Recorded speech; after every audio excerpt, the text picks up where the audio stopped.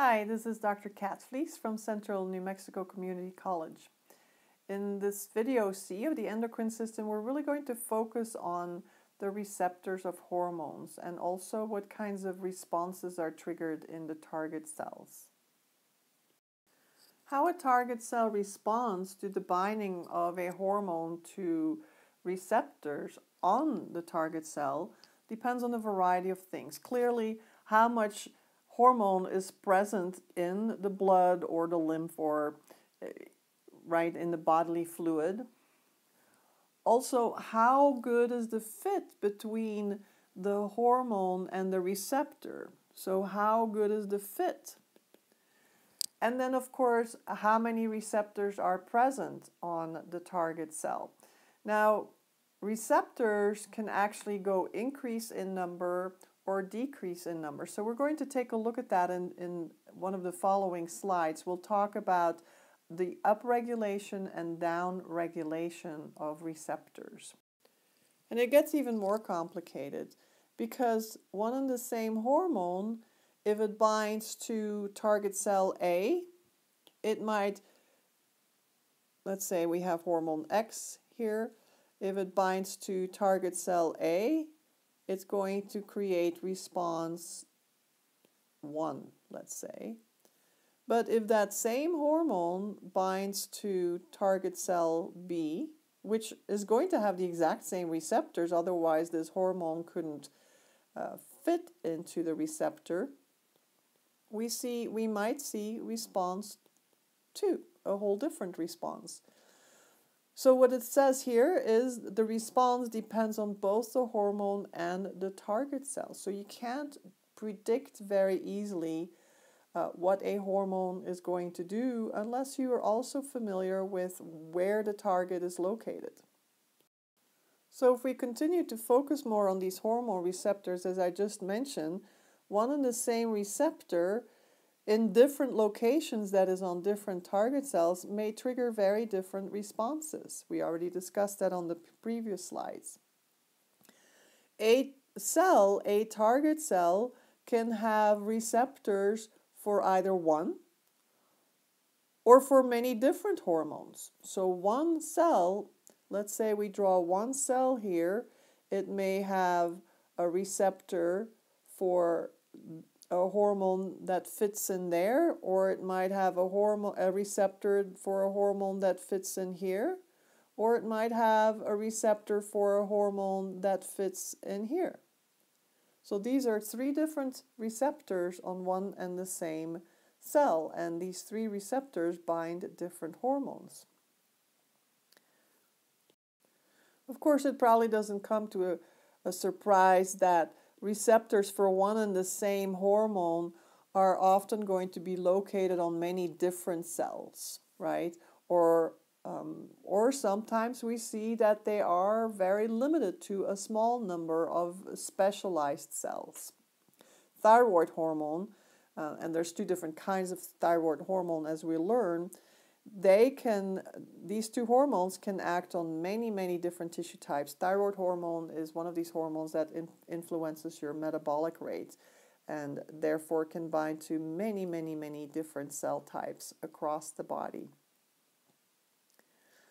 So how many receptors that are present on a cell respond to the binding of a hormone determines the cell's sensitivity to that hormone.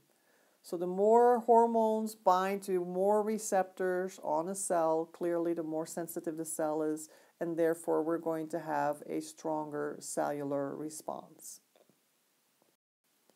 Earlier I mentioned that receptors for hormones are quite dynamic. And so what that means is that a cell can grow more or less receptors. Remember, these receptors are proteins, so it's just a matter of protein synthesis to make more of these receptors. Or the cell can choose to take these receptors, these protein receptors, apart into individual amino acids and recreate either a whole new molecule, a whole new protein with that, or a whole new receptor. So when we take a look at what we call up and down regulation, we mean the following. So we're looking at what kind of a response we might see in a cell to rising levels of a hormone. So rising levels of a hormone can cause either upregulation or downregulation.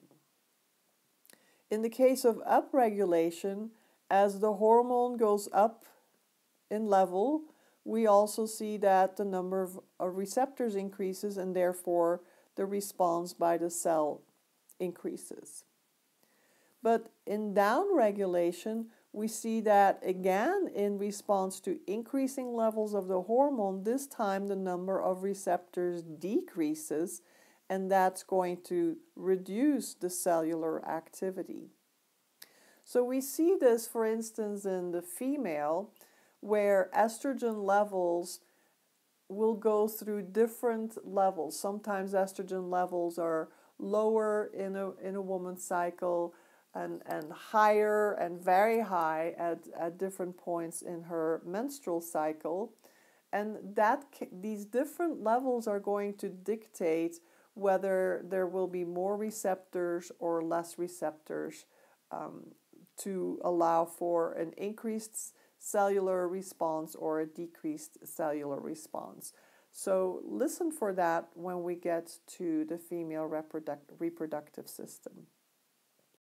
There's also great variability in the response time amongst hormones. For instance, if we take a look at steroids, it takes a while before steroids actually show a response. So they have a lengthy initiation time of their response, and we'll see why that is. It has to do with the mechanism they depend on in order to create a response.